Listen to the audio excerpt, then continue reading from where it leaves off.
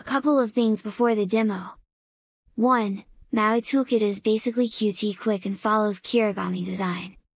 2.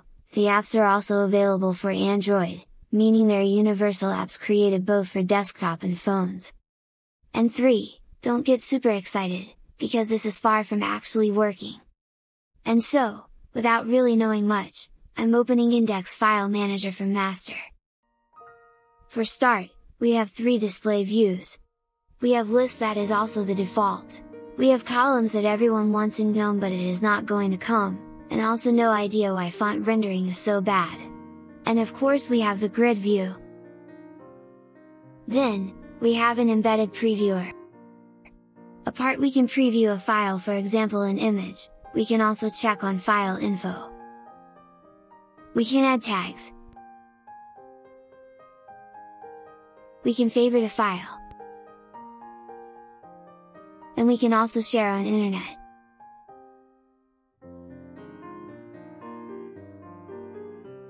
Then, we can do multiple selections with checks, and apply actions from a bottom action bar.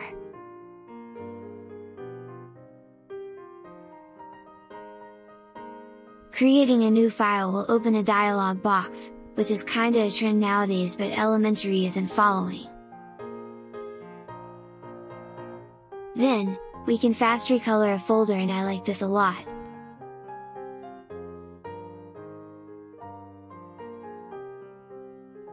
And finally we'll get a dialog when removing the file.